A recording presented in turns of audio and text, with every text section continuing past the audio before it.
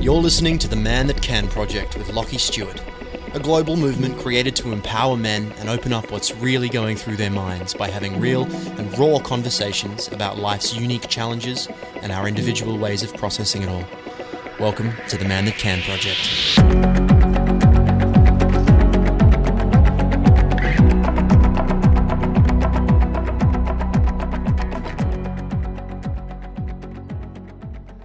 Yo-ho!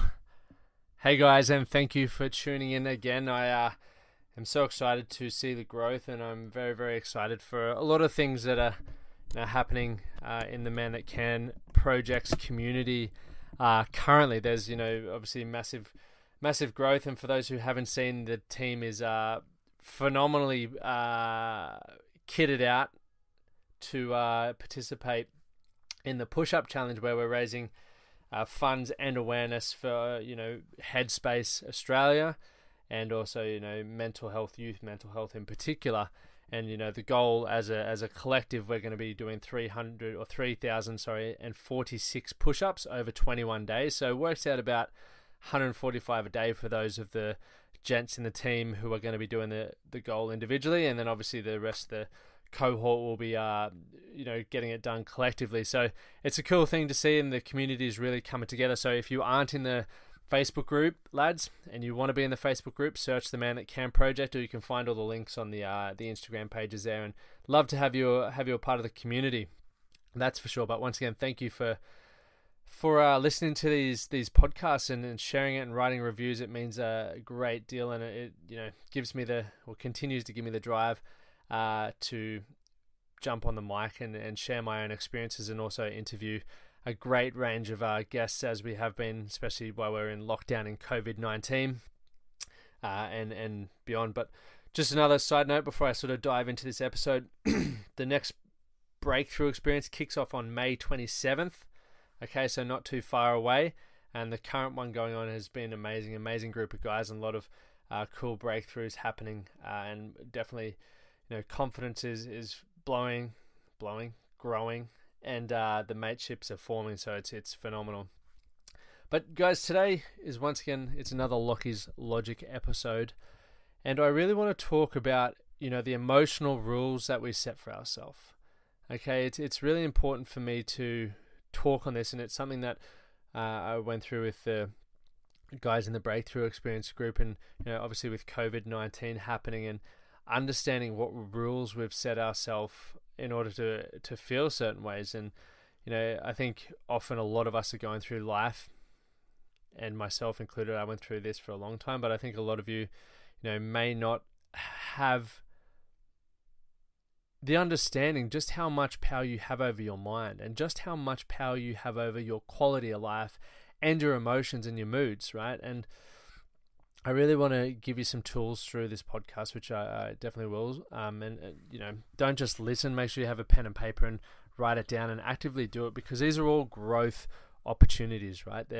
It's great to jump on here and listen to the podcast. I think that's phenomenal. But if you really want to change, you really want to start working on that mind and get yourself to a place where you do feel like you're in control, and you have more good days than bad days, and you do are happy with your quality of life, then keep making sure you do all the exercises that you come across, because not everyone's going to be for you, right? That's a fucking given.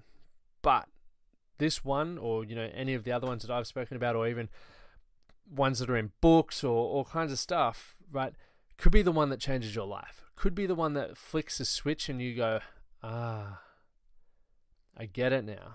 And that's where the journey begins, because like most of us, or most of you guys, I was told to read a lot at school, and I didn't do it. I never saw the value in it. And it, like for most of you who've heard my journey, the book was the one thing that changed my story, where I'm at right now. So I think definitely don't undervalue the power of giving things a go, and because it might be that one thing that you need in order to turn one aspect of your life around. And I'm fucking pumped, and I'm excited for that, and I'm excited for you guys to do that. But anyway, here we are. So the emotional rules. Get your pen and notepad out. But the question you want to ask yourself, right, and you can do this for empowering beliefs and disempowering beliefs, right? And empowering, I would say, are positive ones that make you feel good, enhance your quality of life. Disempowering or negatives are probably the ones that don't do that, right? They hold you back. They make you feel anxious, or it is anxious, right? Examples would be anxious, feeling like you're a failure, not good enough, sad, and obviously the flip side for the empowering thing would be love, worthy, excitement, all those sorts of things. So I want you to think about now and just ask yourself the question, even if you want to write down on a piece of paper, draw a line down the middle of the piece of paper on the left-hand side right, empowering, on the right-hand side right, disempowering, and just choose 5 of each, right? And if you don't have 5, then, well, Google a couple of emotions, and you can start there. And make sure they're emotions that you experience personally, not just because they're the top 5 on Google.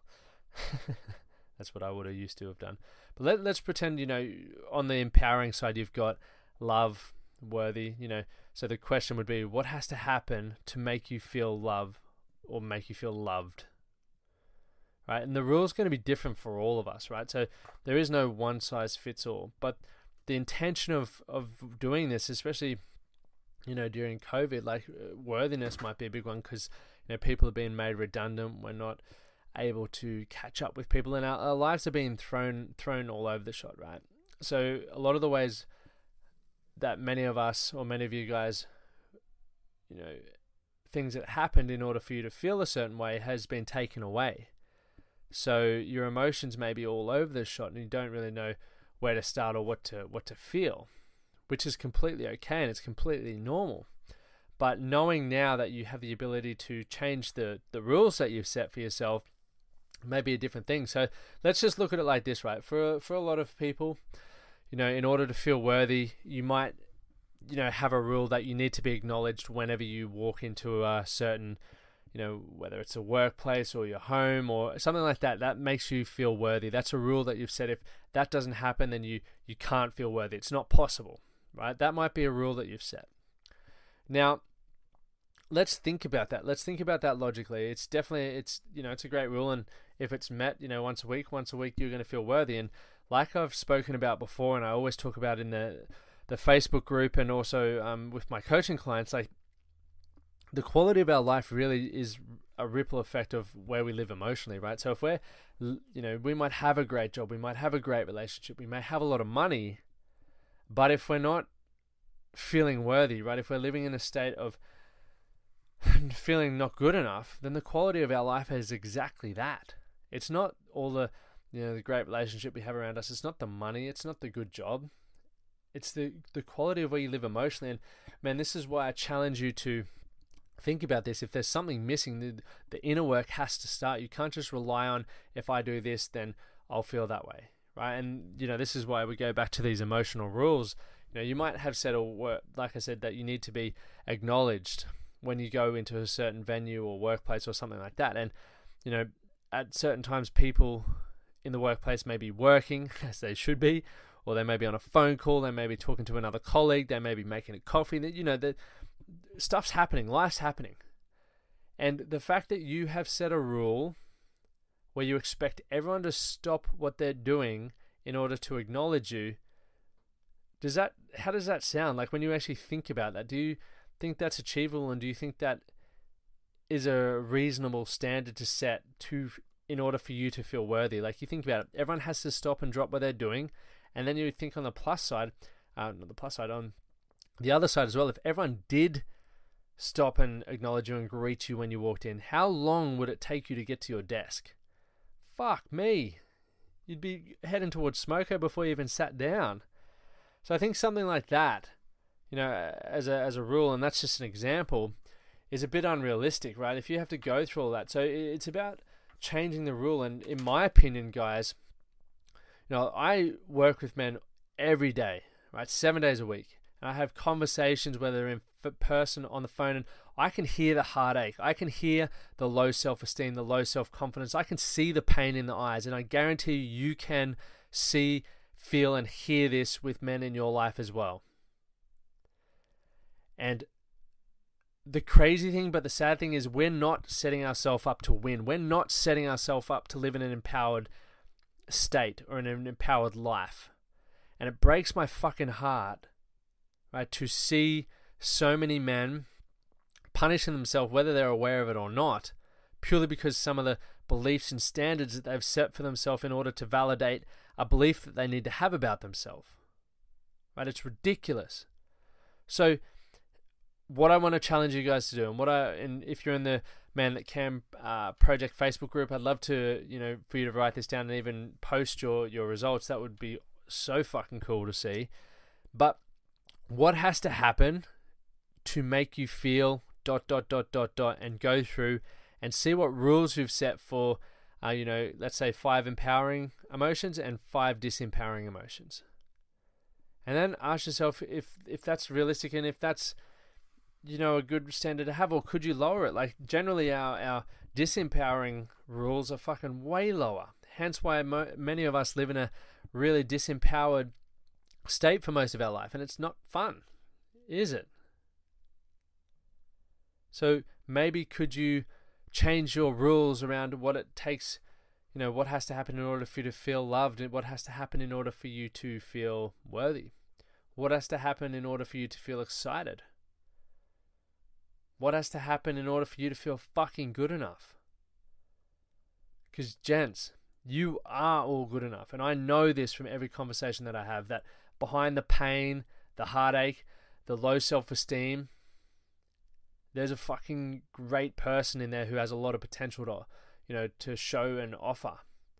But we need to start working within and not worrying about the external stuff first in order to be able to uncover that man to then bring it to the world. Because I know it's there. I've experienced it firsthand. I've coached many men to go through it firsthand. And I've spoken to a lot of you guys who are listening. And if I haven't and you're listening for the first time, please definitely drop me a message on Instagram at Lachlan Stuart or the Man That Can Project. I'd love to chat to you all, because I know it's possible for you guys. And I want, the goal, and this is just sort of a different way of saying it, is to live for all you guys to live in an empowered emotional state so that the quality of your life and the people that you come into contact with is so much better than it currently is, because you fucking deserve it. So thank you guys so much for tuning in today. If you got value from this, please share it with someone who you know would also benefit from it, or post it on your social medias, leave a review, do all that sort of stuff, because the more I get to see you getting value from it, it really excites me. It's almost like a little selfish thing there, but I love hearing how it's benefited you guys and impacted you guys. And even if you've just got value from listening to my content, I'd always love to hear how your lives have been changing as a result of listening to it. But like I said, guys, please continue to share this stuff, jump in the Facebook group, and if you are ready to take your life to that next level, gents, definitely I would highly recommend looking at the Foundations workshop. May 27th is the next one. But, slide into the DMs or jump onto the website to find out more information about ways you can, start working towards being a better version of yourself, taking ownership of your life, building your confidence to be the best version of yourself, and implementing more resilience in your life. Thank you so much. Have a great evening. Thank you for listening to the Man That Can Project podcast. My name is Lachlan Stuart, and I hope you enjoyed this episode and found it helpful. If you did, please take a moment to rate and review the Man That Can Project on your favorite podcast platform. And don't forget to subscribe to stay up to date with our newest episodes. We'll see you again next time.